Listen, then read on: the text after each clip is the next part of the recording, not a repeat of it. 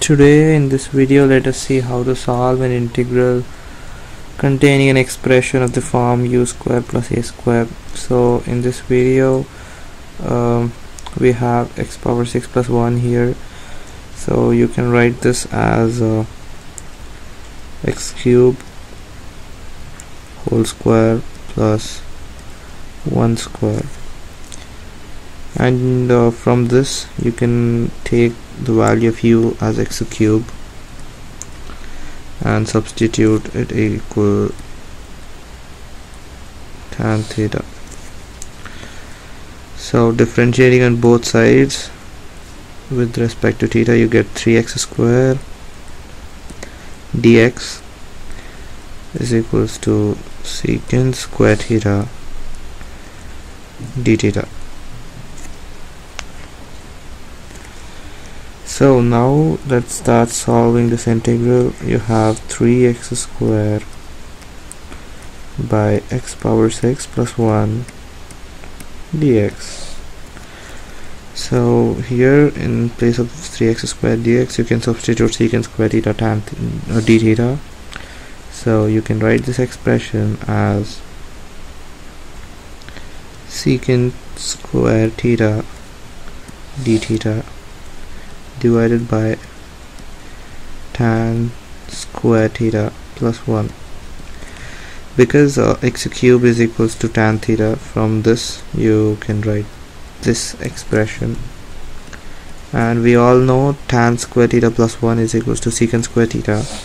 So in place of tan square theta plus 1, you write secant square theta.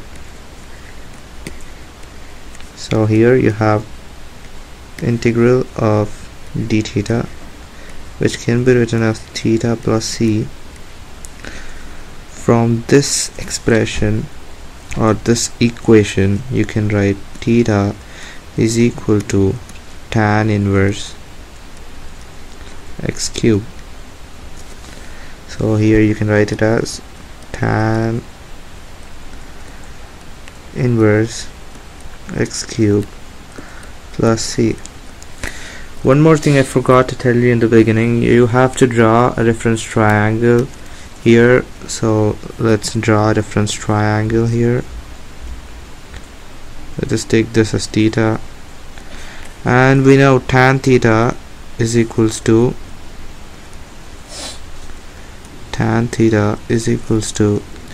opposite by hypotenuse, and we know tan theta is also equal to x cube, and this should be opposite by adjacent, and this will be equal to x cube by 1.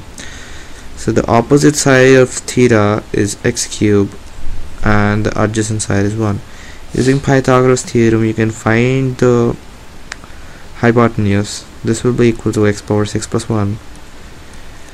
Draw the reference triangle so that this will be easy for us when we get any expression in terms of trigonometric functions, trigonometric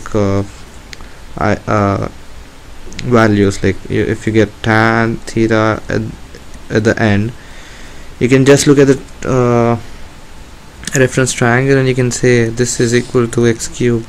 And if you get sine theta, you can look at the reference triangle and you can say that sine theta is equals to x cube by root over x power 6 plus 1.